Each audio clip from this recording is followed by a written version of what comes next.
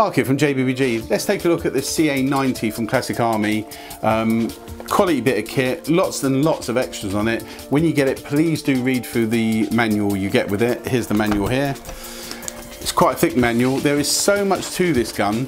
There is a lot of information in here, right the way through to the red dot, the loading. It's got a lot to it, so please do read through the manual. You also get one of these dust bags with this particular gun. I haven't put that on the website because I'm not sure every single one does come with it. Just this last batch we've got in has them, so you may not get it, or you should do.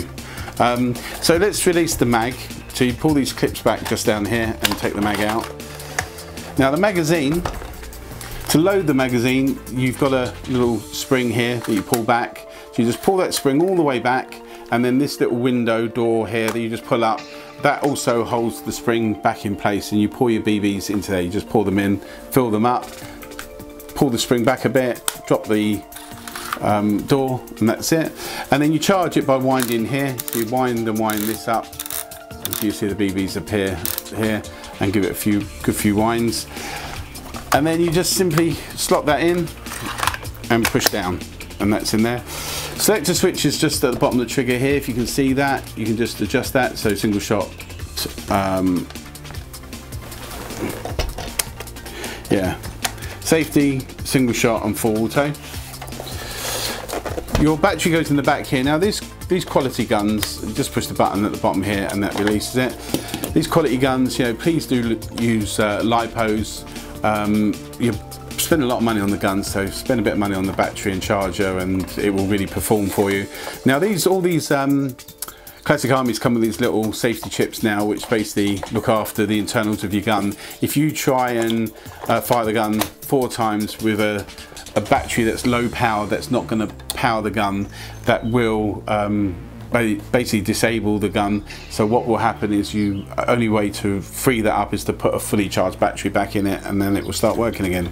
So this has a red dot sight at the top here. The switch is underneath here. You just put your finger underneath here and switch it, so you can switch it on and off. Batteries go in the front here, just drops down. This tells you how to do that on the actual manual. You get this little tool with it as well as an Allen key. Basically this adjusts it, so to adjust it vertically up and down, you put it in here. If you can see that, you line that up. Where is it? There it is, line it up. And then you put an Allen key in this part, loosen it, adjust it, and tighten that up again. And the same with like left and right. So horizontal and vertical, and you just put that in there. Again, undo that, adjust it, and tighten it back up. So that comes with the actual gun. Yeah, it's a beautiful, beautiful bit of kit, just looking over it now. So take a look, that is on the website now.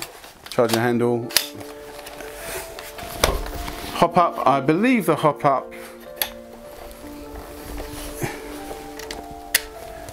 is there, yes it is. Just there, you pull it back, there's the hop up there, you can adjust that and then close that up again, so the hop up's there.